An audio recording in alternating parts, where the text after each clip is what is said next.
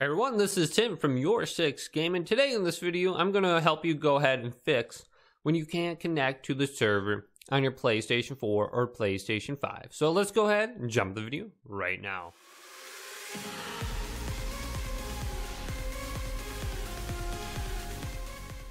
So are you on your PS4 or PS5 and you're connecting to the server in Minecraft and it won't connect?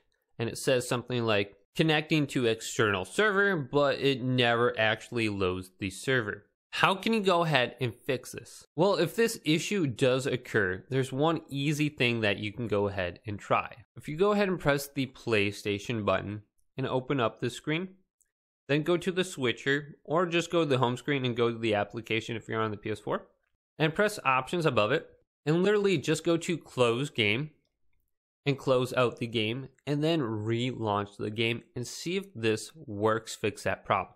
So let's go ahead and launch this now. It was working for me before. I've had this happen to me many times in the past, and just closing the game and then relaunching the game seems to make it work. So let's go back into the game now and go over to the servers. And I have to wait until I sign into my Microsoft account. Let's go over to play and go over to servers now. And where is the Hive? Let's go to the Hive. Here it is. Let's join the server. Connecting to external server is usually what I would see whenever this happens. So it's loading up and now I'm in the Hive and I can go ahead and play all my different mini games in here. Let's go talk to one of these guys and sign up. Let's go to Treasure Wars Solos. All right, we're finding a game now. So go ahead and just check out this method and see if this helps fix your problems.